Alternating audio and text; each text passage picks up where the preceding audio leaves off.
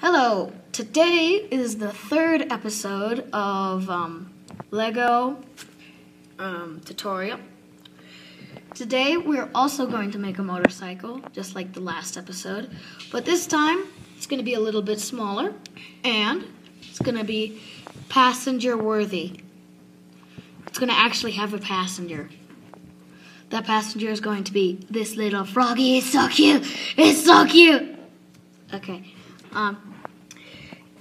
So in the last few episodes, we built the motorcycle and the race car. But today, we're building the mini motorcycle. First, you get your two wheels. This time I made them gray because I wanted to.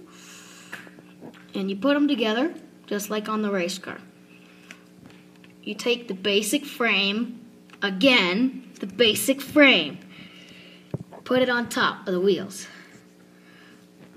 Then you take, I finally know how to call it something, your window, and you put it right on the front.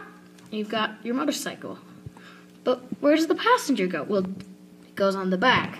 The only problem with this is he can only be looking backwards if he's a frog. I couldn't work out a way to make him look forward, so this is the best I've got. I'm gonna do a wheelie. And thanks for watching. That's it.